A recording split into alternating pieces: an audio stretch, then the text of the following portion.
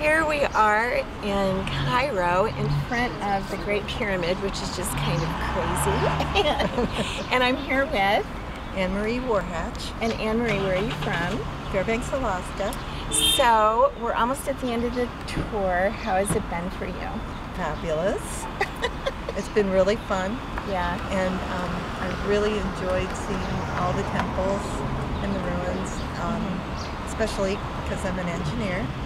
And it's just amazing to see how people could build these structures. Yeah. Way back when. Right. It's amazing, isn't it? It is.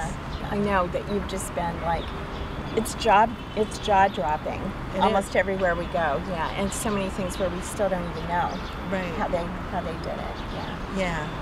So now you did a soul adventure a bunch of years ago, and now have come on the trip. So it's kind of a nice combination, isn't it? It is.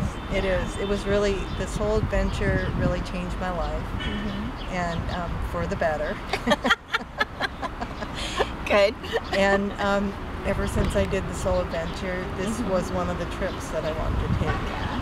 Well, and the thing that's been so wonderful, I think, also is that you were here with your son. Yes. So talk about that a little bit. We had a great time, and at first I wasn't sure he was going to be able to come because he hadn't done a soul adventure, but actually since I had done my soul adventure, I've been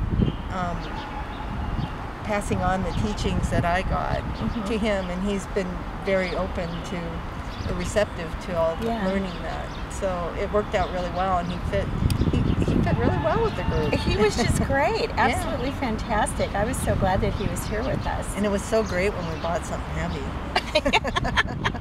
I know he helped me with my suitcase a bunch of things too. Yeah. So I'm sure you had people who said to you, "Oh my gosh, you're going to Egypt? Are you nuts?" How have you felt here as far as this safety issue? I felt safe all the time. I thought the Egyptian people were incredibly friendly and gracious, and I guess the best part was the kids always wanted to do selfies with us. It was kind of overwhelming. I did about 50 selfies in the mosque. And it was just like one kid would do it, and then all these other kids would come up, well, I want a picture with the American.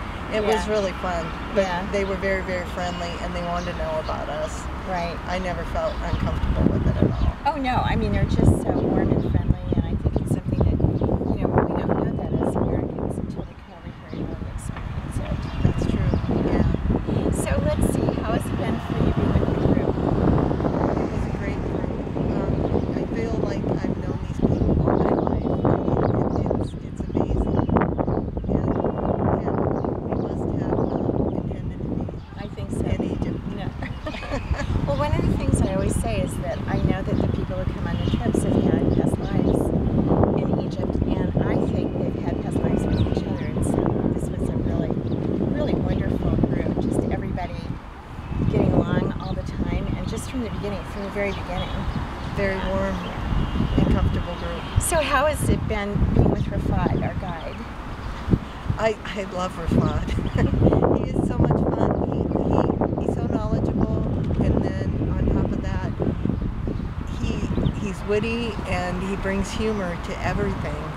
And I think the funniest part was when he caught me looking at the one god of fertility in the Karnak temple. And he was like, "Oh yeah, that's what you think it is." No, it's fun to have someone who knows so much, but is also a fun person.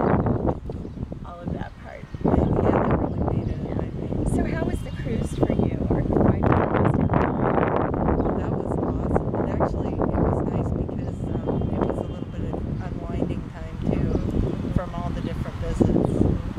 But the ship was so beautiful. The staff, they take care of us. Oh, they were very nice, very kind. Right, good. Yeah. Well, I've known you for so many years, and so I was so happy to have you on the trip, and so happy to meet Luke and have him here. So glad you were on the trip, honey. Yes, I was glad too. Thank you